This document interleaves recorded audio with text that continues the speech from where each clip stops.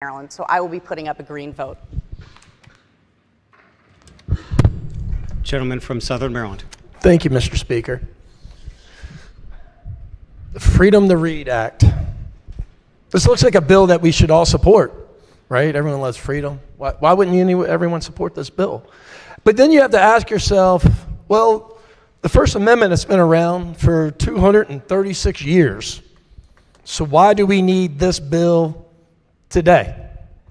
And the truth is, we need this bill today. This bill is being pushed on us because one county in the state, their Board of Education, we're not talking about for grown-ups, for adults, we're talking about the Board of Education in Carroll County, probably the best Board of Education in the state, had the nerve to challenge the status quo of sexually explicit materials in the library.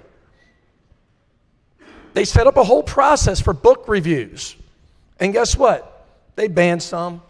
I guess the real word should be restricted, because they didn't take it away from adults, and they made it age appropriate, which is overwhelmingly what our constituents want: age appropriate material in front of our students. Now, there was a long-term delegate that served from Carroll County. I had the pleasure of serving with her for years. And she used to always ask this question when a bill came up: what problem are you trying to solve? Well, the problem that you're trying to solve with this bill is putting sexual explicit material back in front of our children. In front of our children.